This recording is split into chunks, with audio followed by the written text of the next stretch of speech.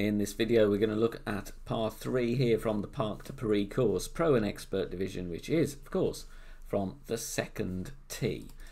We do have some headwind in this one, so I'm going to talk you through the replay and let you know the adjustments as well. Don't forget to hit thumbs up and subscribe to the channel if you've not done so already. It is totally free. Alright, I'm going to go with a katana here. This is a tricky shot really, so I'd rather not be using a kingmaker, so I think a katana is going to be absolutely fine. Blue ring touching the rough on the left, and you'll see the bullseye just over the edge of the shadow there, so 2 reference points. Here I am adding 1.5 topspin and 3 right spin. However, I would suggest going with a little bit more topspin on this one. I'm playing 1-to-1 plus 0.2 is the adjustment here. 1-to-1 plus 0.2, which is going to be around mid plus 15 elevation.